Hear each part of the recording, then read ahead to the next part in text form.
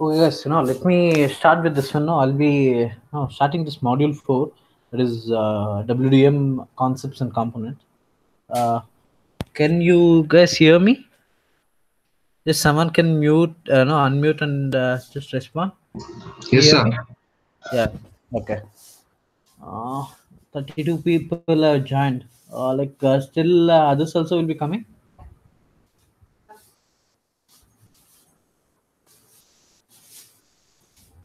We will wait for I'll wait for another 1 or 2 minutes. Then we'll see.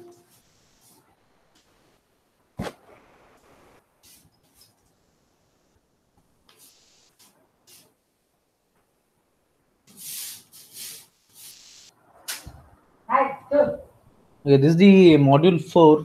That is WDM concepts and components. So this is one of the easiest module, where you set up important concepts. If you learn that one, it will be very easy to score the marks. And in terms of OFC, this module is very important. Again, this is a WDM. WDM stands for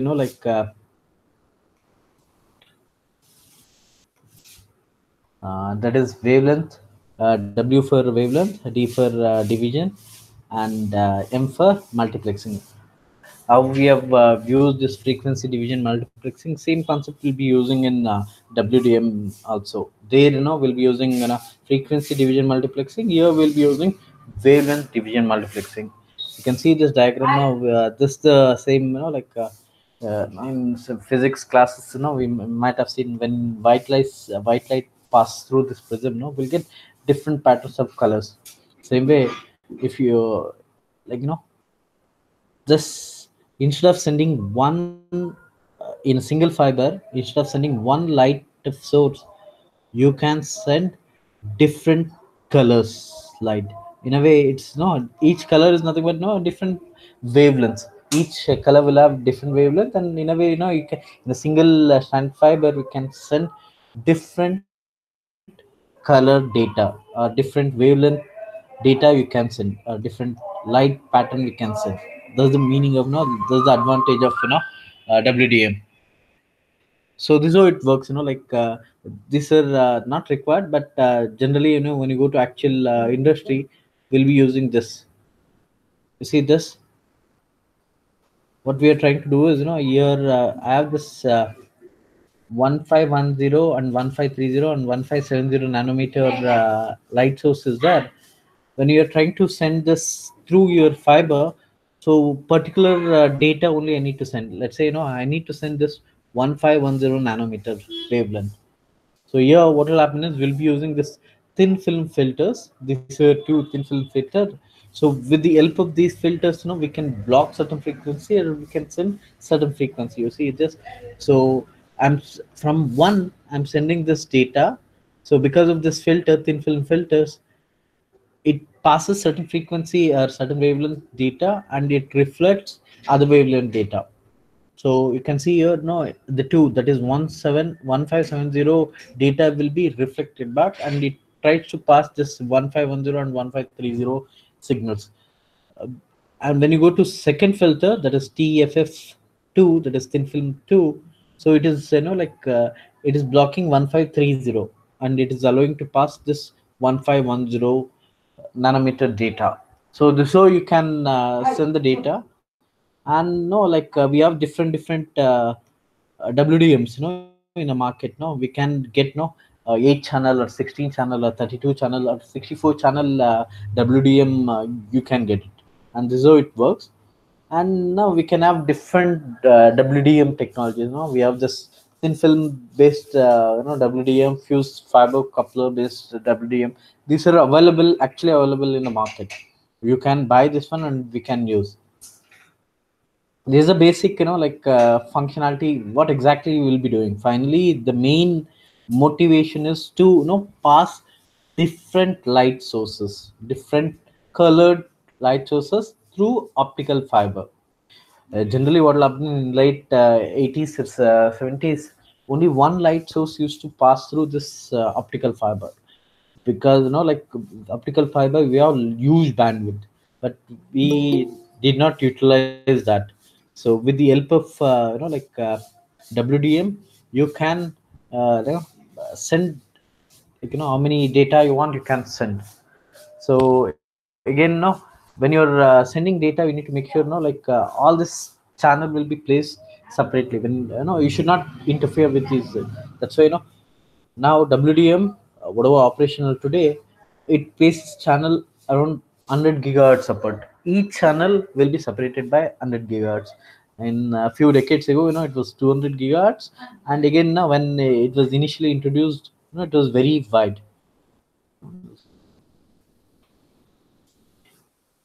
It was very wide, like that time, that is called, dense WDM system.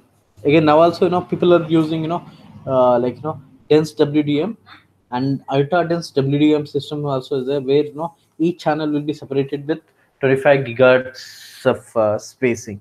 We'll see, what exactly the spacing and all those things. This is the general block diagram of your, WDM, or the WDM component. This is the title of module 4. You can see the title, WDM concepts and components. So here you can see this.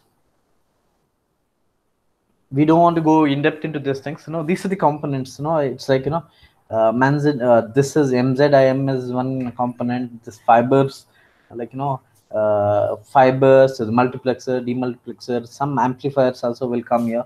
These are all components. That's what we'll be learning in this module. So the laser source, which will produce, 1550 nanometer, will be passed through OFC, and we'll be using splice connectors. Splice connectors is nothing but, it connects to OFCs, and there is a Mach-Zehnder interferometrics. This is MZIMS. It's like, similar to your Mux only. We'll see this concepts later. This is one of the major component in WDM, Mach-Zehnder interferometric. So we'll see this. Then from here, different channels, the data will be coming through multiplexer. Will send the data through fibers.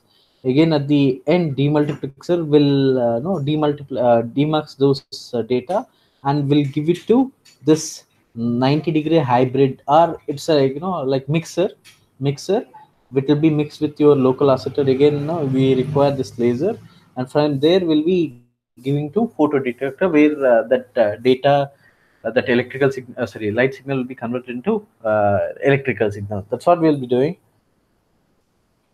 There's a basic, block diagram of your WDM components. When you come back to this, if you see this,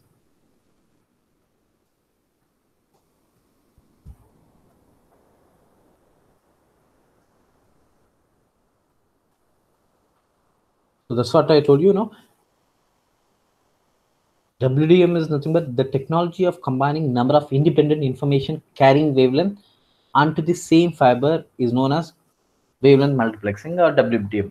So you're trying to combine number of independent information carrying wavelength. So as I told you, in that previous diagram, I showed you, different colored data you're sending. Different colors will have different wavelength, and that wavelength, like different color wavelength, will be carrying different information, and we'll be sending the same wavelength, different wavelengths data in the same fiber.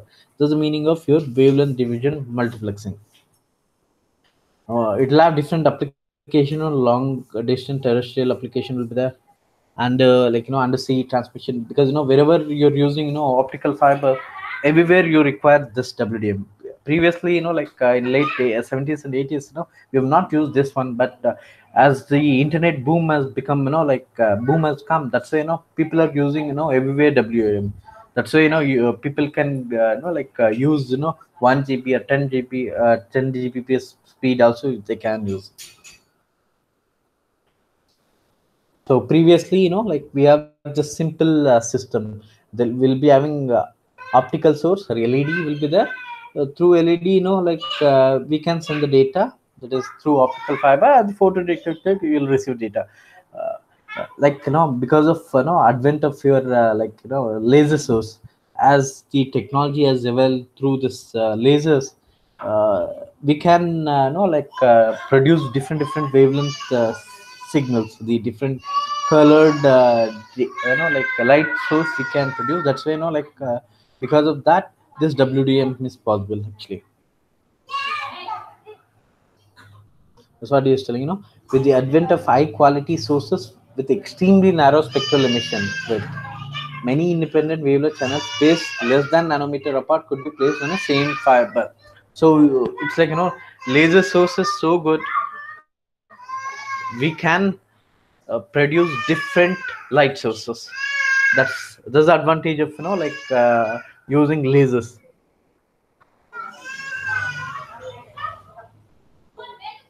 And this is another advantage is various optical channels can support different transmission formats by using separate wavelengths. Differently formatted signal at any data rate can be sent simultaneously and independently over the same fibers. You can have different format data you can send. You can see this diagram. This is the diagram. It is there in your textbook actually. Whatever I showed previously, that was internet sources, and this is actually your WDM. For your examination, you can write this only. You don't have to write previous this one. That will give you overall image. You see this. So there is a laser source. There is a splice connector, Maxender interferometrics. Then mux is there, fiber is there, demux is there. You can see this block is given in textbook. This is there in your textbook. You see, there is a multiplexer and demultiplexer and optical fiber is there. Here he has not given that. You see, there is a mux multiplexer, demultiplexer is there. In between, he has taken fiber. He has not mentioned about this post amplifier, inline amplifier, and pre-amplifier, right? Generally, this is compulsory question. No, they will ask, what is WDM? Explain with the neat block diagram, the working model of this WDM. So that time, no, you need to explain what you mean by WDM, why we'll be using WDM, and this block diagram you need to use. You can see this different transmitters to there. You can take different laser sources, transmitter 1, transmitter 2, transmitter n, and each one will be producing different wavelengths. Or you can see, take this tunable sources, laser source will be there where you can tune that laser source for different frequencies or different wavelengths. So using this wavelength multiplexer, we can choose one of the wavelength and you can send it to post amplifier, because when you're transmitting to long distance, your signal will be you will be losing signal because of inert losses. You lose the data. For that, we'll be using different amplifier. We'll see these amplifiers in later classes. So we'll be having post amplifier, then inline amplifier, and the pre-amplifier. Post amplifier means once data is coming from this multiplexer, if it has traveled a certain distance, again you need to amplify this signal, and again amplify that signal and send it to this optical fiber for a certain duration of certain distance. Again, while transmitting from one end to other end, again there will be a loss. So to compensate that, again there will be an inline amplifier. You amplify that. Again, before sending to actual multiplexer, we'll be having pre-amplifier, where again you need to amplify that and you send into demultiplexer. Demultiplexer will take these wavelengths. You can see this. This is your actual WDM, complete WDM. This we'll see this. This is entire topic is there in Maxender's interferometrics. Here in your textbook is giving only this much, right? They're not mentioned about inline, post line, all those amplifiers and all. But actually, in your entire topic, you'll be dealing with all these components. Maxender is one component. Marks, multiplexer, demultiplexer, and fibers, all the inline, postline amplifier. All those things are your components. So that's what we'll be learning in our discussion.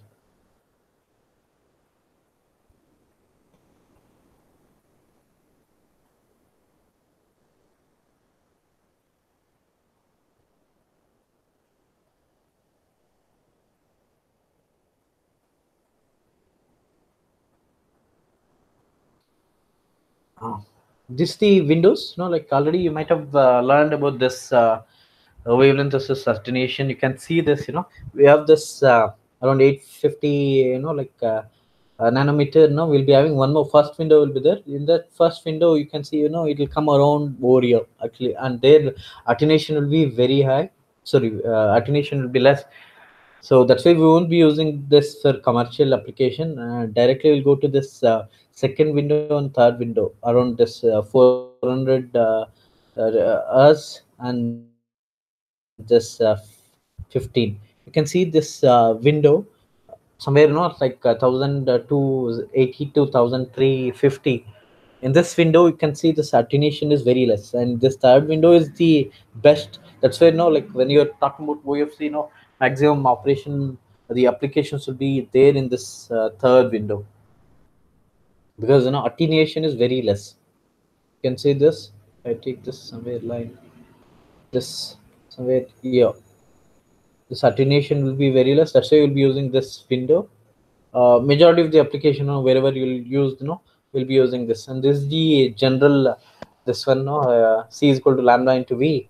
So if you differentiate that, we'll get this, because we need to find this V is equal to C divided by lambda. When you differentiate this, we'll get this equation.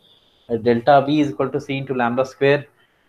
This is minus 1 by lambda square into lambda will be there. Since we'll be taking this modulus, that's why this one will become modulus of delta lambda. This is very less, because we'll be changing this lambda.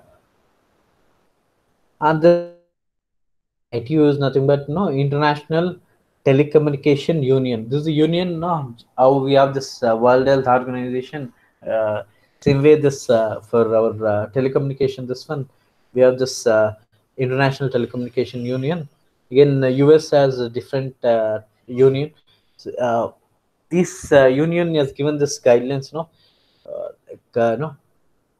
at point 8 nanometer, you can space the like channels 100, you can place different channel with the spacing of 100 gigahertz from this band, from 1535 nanometer to 1565 nanometer. We can place our channels in the space of 1000 gigahertz.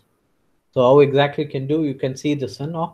There is a spectral band of zero point 0.8 nanometer, so which is equivalent to 100 gigahertz. If you convert this nanometer into frequency, you'll get this 100 gigahertz.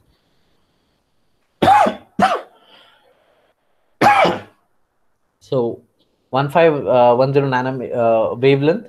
So if you can take this 1535, this is a band. So number of channel will be 1565 minus 1535. What is the frequency? That is 0.8 nanometer.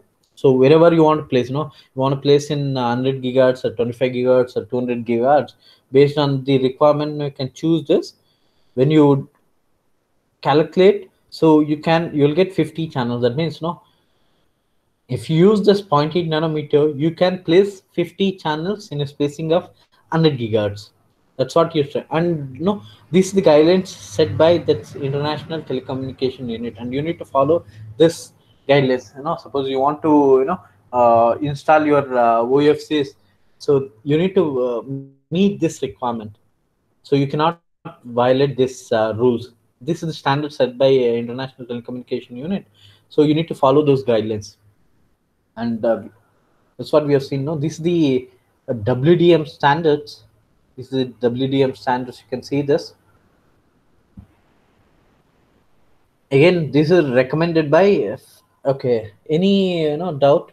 Just mute and you can ask me if any doubt is there. Yes. Is anyone? If any doubt?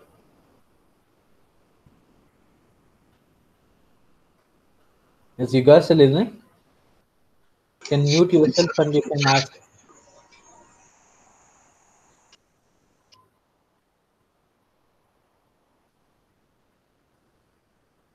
Any doubt? Yes, sir.